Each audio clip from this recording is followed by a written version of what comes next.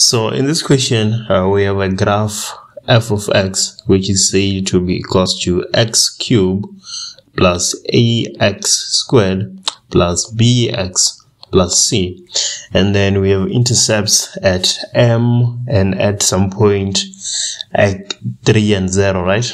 And then we have k, which is our y-intercept, and then m and n are turning points. And then the first question, 9.1, it says show that the equation of f, it is given by f of x equals to x cubed minus x squared minus 5x minus 3. But then on the equation we have a, which is unknown, b, which is unknown, and c, which is unknown. So now that we have 3 variables, we usually need 3 equations. So let's see where we can get those 3 equations. We can use point k to get an equation, and then we can use point the other intercept, which is 3 and 0, to get another equation. But then we cannot get a third equation. So this method that we usually use won't work in this scenario. So we have to resort to something else. The other way of solving a quadratic or a cubic function, you can say that f of x is equals to some constant multiplied by x minus x1, x minus x2, and then x minus x3. These 3 points being our intercepts, right? But then in our case, you will realize that we only have 2 intercepts. But then it goes on to say that if we have 2 intercepts, we can have f of x equals to some constant multiplied by x minus x1 squared and then x minus x2. So now the question becomes, which intercepts do we square? We square the intercept that is also the turning point, because for you to have 2 intercepts, you will need 1 intercept to also be a turning point. So if we do that, then we can try and solve our equation. So what we can do, we cannot substitute 3 and 0, because 3 and 0 is at the intercept, right? So we have to substitute any other point. Any other point in this instance is k, which is 0 and minus 3.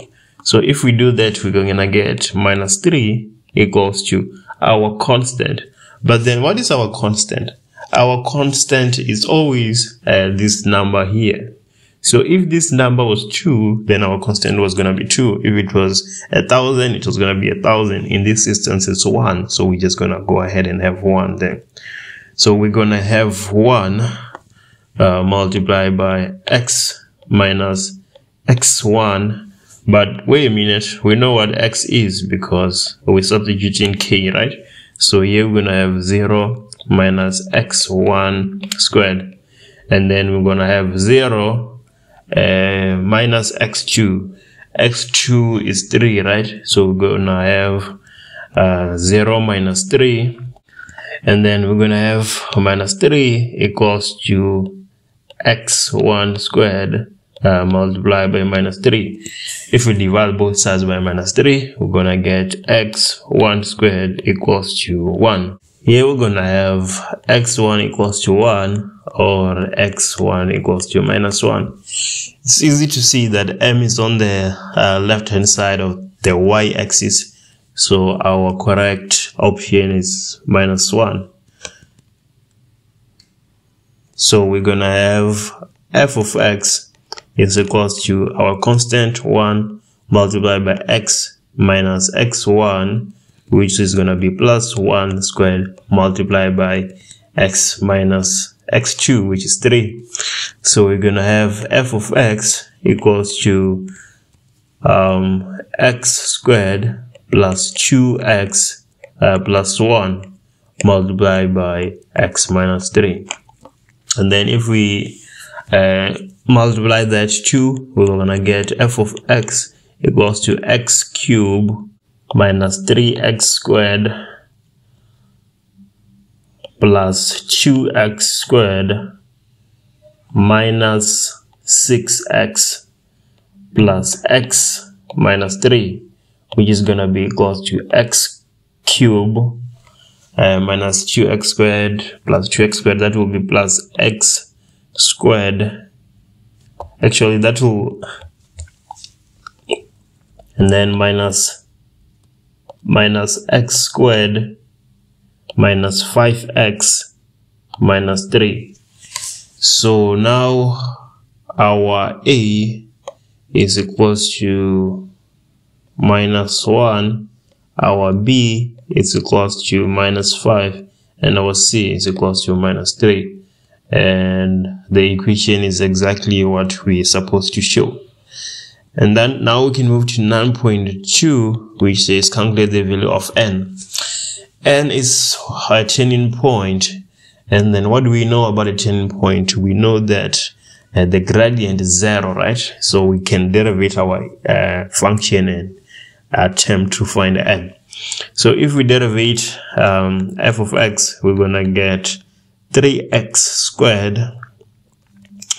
minus 2x minus 5. And then the gradient at TP, we know that is equal to 0. So now if we factorize this, we're going to find the x coordinate of n, right? And then find y. But then when it's like this, it confuses me. I don't know how to factorize it like this. I have to use the quadratic formula. So I'm going to say x equals to minus b plus or minus b squared minus 4ac divided by qa, which is equals to 2 plus b squared, that will be minus 2 squared minus 4, a is 3, c is minus 5, divided by 2a, which is 3. Here we also have a minus. So let me put that in the calculator and see which possible solutions we can have here. So we have 2, let's start with plus, minus 2 squared minus 4 multiplied by 3 multiplied by minus 5 divided by 2 multiplied by 3. So we have x, which is equal to 5 divided by 3. And then we have x, which is equal to minus 1. So, okay, n is on the right hand side of the y-axis. So the coordinate for n will be x equals to 5 divided by 3, right? So for n, we have 5 divided by 3 and y. Now we can go ahead and determine y. So we're going to have 5 divided by 3 cube minus 5 divided by 3 squared minus 5 multiplied by 5 divided by 3 minus 3, which is giving me minus 256 divided by 27. So it seems like the coordinates for n is 5 divided by 3 and minus 256 divided by 27. So now we can move forward and do 9.3. 9.3.1 for which values of x will f of x be less than 0?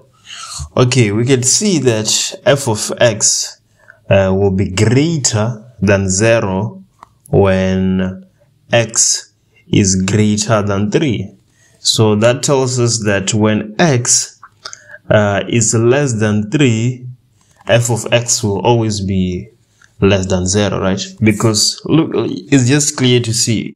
When x is less than 3, it's less than 0. When x is less than 3, it's less than 0, and so on. And then 9.3.2, when will f be increasing? F is increasing when the gradient is positive, right? When we have a gradient that is positive. So we can see that from m going that side, the gradient is positive, right? So from that side to m, the gradient is positive. Another place where the gradient is positive is from n going up, right? So we're going to say that what's the value of x at m? We calculated it to be -1, right? So we're going to say when x is less than -1, it is increasing. And then another point is when x is greater than the x coordinate of n, which is 5 divided by 3. And then 9.3.3 says the values for which f is concave up, right? So what's the point of concavity? If I can say so, the point of inflation is somewhere here between our turning points, right?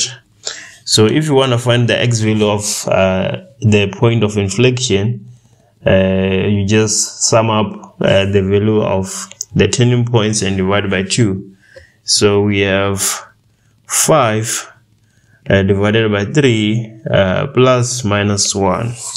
And then if we divide this by 2, we're going to get the x value of the point of inflection, right?